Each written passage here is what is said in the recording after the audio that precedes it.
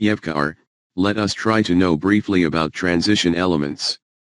Transition elements is a common name given for the d-block elements. They are placed in a periodic table in between s and p-block elements, hence this term transition element is given to them.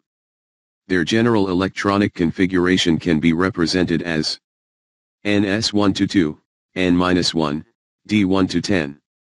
The properties of transition elements are also transitional between highly reactive metals of s-block elements, which are typically ionic, and the elements of p-block which are largely covalent.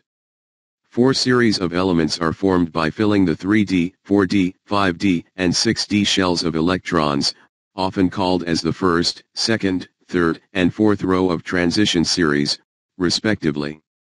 In the standard books, only up to 5d series is mentioned. And together they are called transition or d-block elements. The lanthanides and actinides are often called inner transition elements as they are also placed in between this d-block. Deb Barekaru.